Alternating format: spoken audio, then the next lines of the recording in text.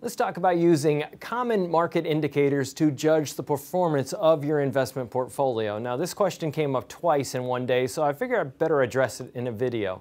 One person was asking about the Dow, the S&P 500, NASDAQ, Russell, and looking at his portfolio versus these things and saying, hey, how are things going? Well, it's not a really good indicator for reasons I'll point out. Dow and S&P 500, large U.S. stocks. NASDAQ, now they're smaller companies and very tech-heavy, so it might have a little bit more in common with the Russell 2000. How do we tell that? We can look at what are called correlation coefficients.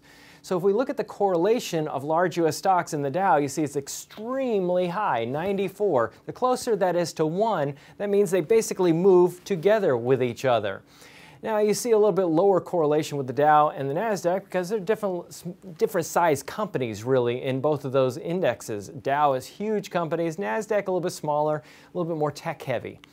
Now, if we look at a portfolio, we want even lower correlations than that though, because that's what adds to diversification. That's what gives us the reduction in the risk of a portfolio that we have when things don't move in tandem with each other. So if we look at, let's say, international small in the NASDAQ, we see very low correlation. Or if we see international value stocks with either the Russell or with the NASDAQ or any of these other areas of the market, we see very, very low correlation. So that's what we want to be looking at, is totally different areas in the market that, let's face it, the media is not going to report on. When's the last time you heard them say, hey, here's what international small stocks did this day or what international value stocks did today?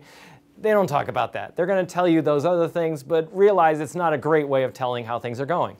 Now let's take a look back through the decade by decade, international versus U.S. You can see that international, you can have periods of time where international does tremendously well versus U.S. stocks, so you definitely want to own them, and periods of time where U.S. stocks do better than international. So that's why we want to be in these various areas. Because long run, you see right here with this line, the blue line being international stocks and the orange line being U.S. stocks. The red line is what if I own them both? You see definitely we have diversification benefits and a reduction in risk when we own them both.